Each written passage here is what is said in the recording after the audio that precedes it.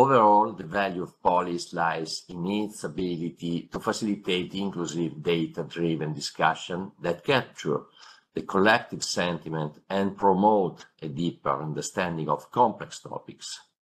By leveraging the platform features, participants and facilitators can gain value, insights, promote dialogue, and make more informed decisions. Let's see how it works. Of course, you can create your own account. If you already have one, you can sign in, and you get directly the page where you can create your conversation. Let's create a new one, and you can add a seed comment, okay? Just for start. You submit, and as you can see, you can get directly the link. Now we can simulate another user, okay? So this is the user getting address, and as you can see, you get the topic and the original seed.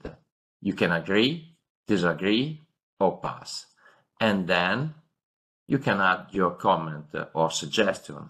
And let's see a report.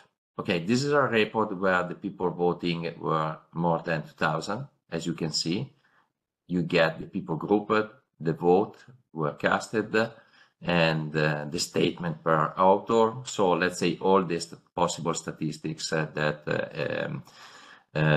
are describing your online survey. And how divisive was the conversation? Everything in graphical representation is interactive, so you can, as you can see, these are all the statements, and you can see here also the numbers related to the statement. You see the majority, the opinion groups, areas of different areas, and at the end also the graphical representation.